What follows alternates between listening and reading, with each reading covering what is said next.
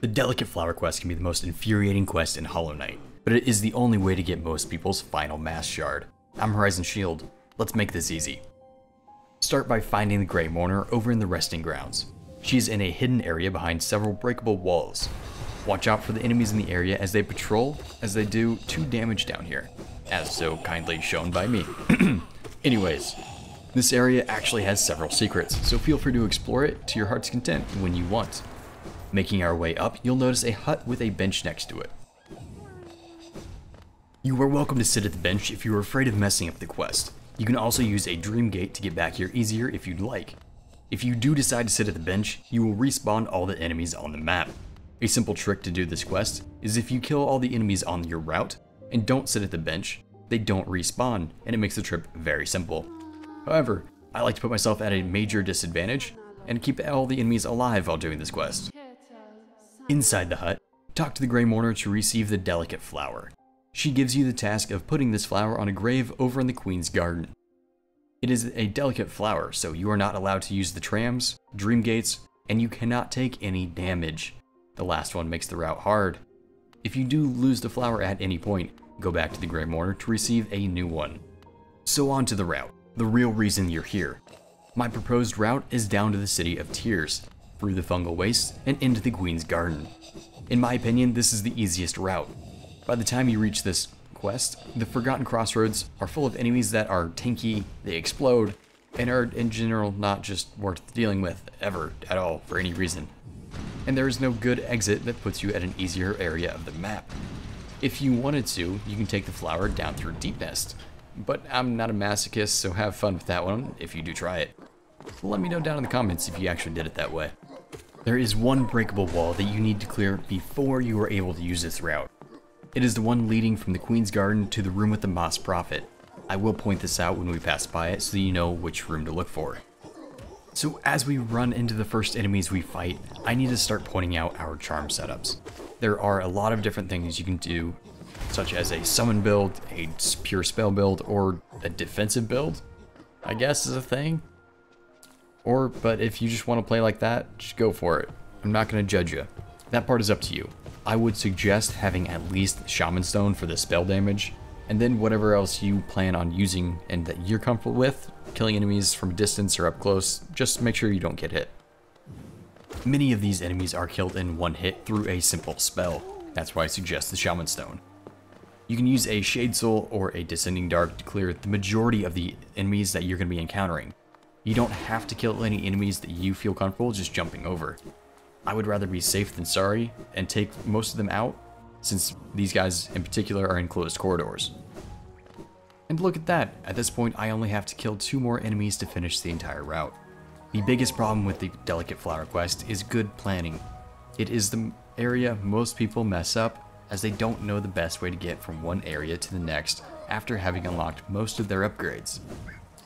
One in particular is the route that we're going to be using, and it's going from the City of Tears over to Fungal Waste, as it requires the ground pound to open it. Most people aren't exploring back this way, so they tend to miss it. So, here's probably the biggest tip I have for you.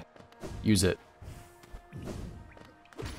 These hallways can be pretty tight, so if you really want to start killing enemies here, go for it. Just stay safe and try not to get hit.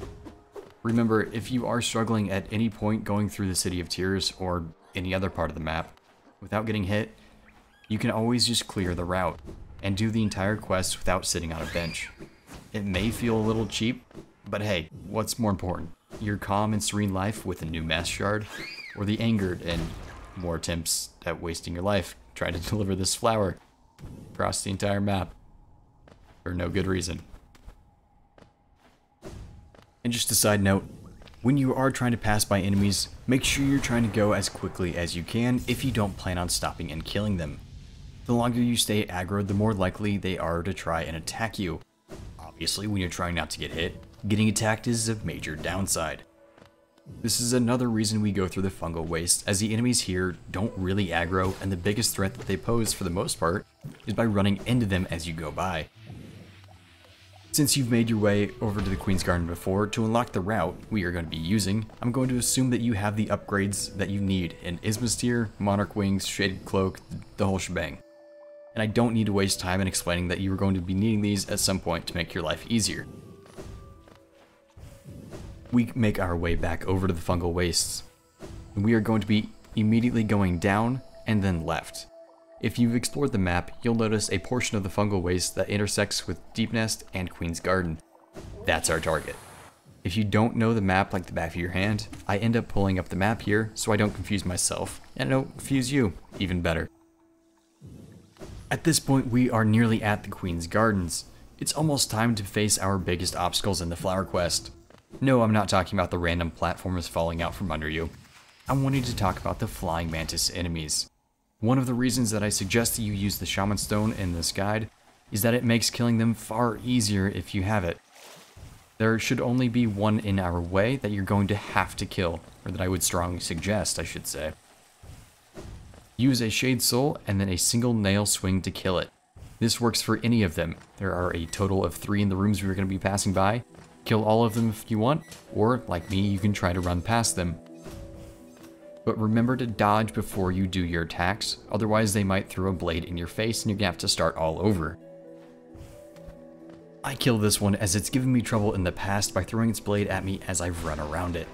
A nasty way to have to restart the run. And as I've said before, try to move quickly in the next room, otherwise you're gonna have to deal with both mantis, and they're probably the most difficult enemies in the route, or any route. They're just a pain in general, and you're gonna have to face them on almost any way you take to get here. As you get past them, it's time to finish this thing.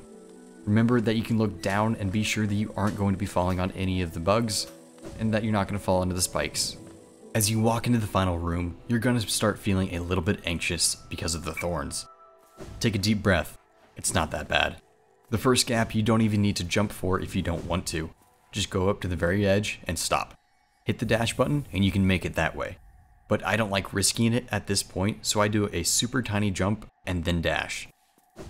Then it's just a matter of falling with style to finally have completed the delicate flower quest. Just make sure you time it right, otherwise this got real awkward. Make your way back to the Grey Mourner any way you want. I prefer using the stag station right below the finish of the quest and take it to the resting grounds. Talk to her and she will finally give you the hardest mass shard to get in the game. Hopefully this completes your final shard for the end game. If this was helpful, feel free to like and subscribe, and I'll see you next time. Until then, happy hunting.